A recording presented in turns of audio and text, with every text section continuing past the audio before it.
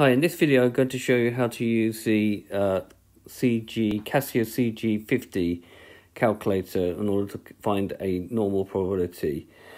The heights of students in a certain school are normally distributed with a mean 170 and a standard deviation 5. Find the probability that a random selected student is under 176 centimeters.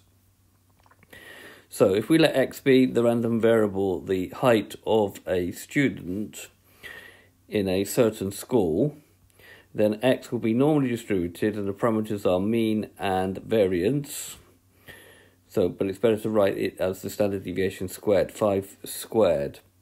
We require the probability that x is less than 176. If we draw a diagram, it would look something like that, and we'd have to find that shaded region. Okay, we can use tables, but we can also use the calculator to do it in several different ways. Okay, so here we have the calculator. I'll split the this screen and this screen up so you can actually see it. Now you can actually do it in the statistics menu. So if we go to the statistics menu and enter, okay, we come up with lists, but we just want to go for this one, which is distribution, which is going to be F5, and we're going to want the normal, which is going to be F1.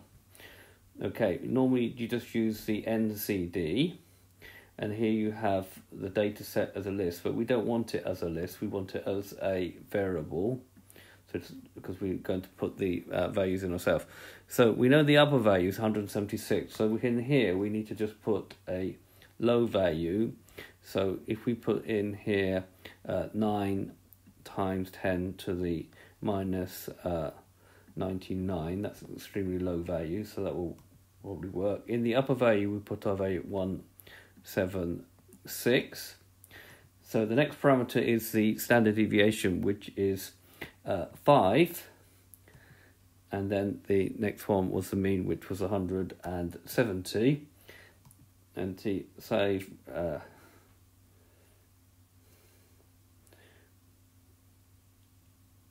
we can save now that to a list, and we need to select a list number, so select list 1.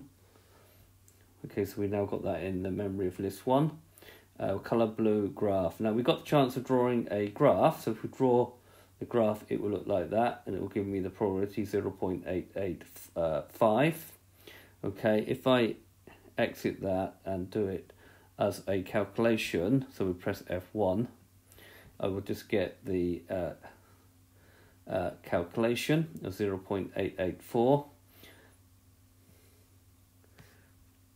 We also get the Z values as well, but we'll worry about that another time.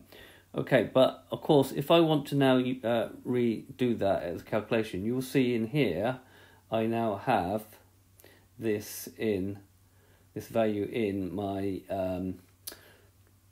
menu, and I could now go to the run menu and use that. I've got to remember it's in list 1, cell 1. So if I now go to, if I press exit menu, and then press number 1 for the run menu, and now press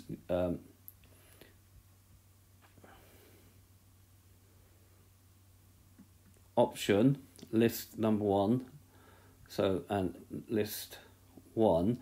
Now in order to record the cell number I need to put square brackets in, so square bracket, and these are here, so it's shift here, and it's cell 1, and then I need to close the bracket off, so it's shift here and press enter. That value will come up again, so I can use it as many times as I want. I can do that. Now you can also do normal distribution in the run menu. So if you press option and then F6, sorry, not F6, exit, so just exit that, option again, sorry, I'm having a bit of a problem here, exit, press option,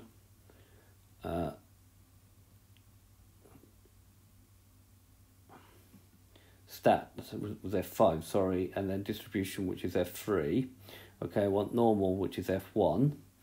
Okay, and I want NCD. Now I have to put the values in, so I have to put the low value in first, so it's 9 times 10 to the minus 99, comma, and then you have to put a comma in between each one, 176, comma. The next thing you need to remember, it's the standard deviation you have to put in next. Okay, and then the mean. You have to put it in that order. Make sure you understand the order. And then close the bracket. Press enter. See if we get the same value. If I now press answer, shift and answer, I will always get that value. If I wanted to do from 5 more calculations and then perhaps bring it back up later, then I can store that value in the memory of the calculator by doing this. First, shift, bringing up the value that I want to store.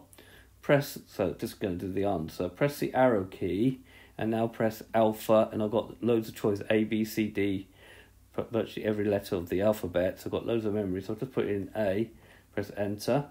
Right, and if I do something other calculation, let's just do something sort of 6 times 6, and I want to recall that value again, so I now want to recall it, so it's alpha A, exit, and that value will always come up.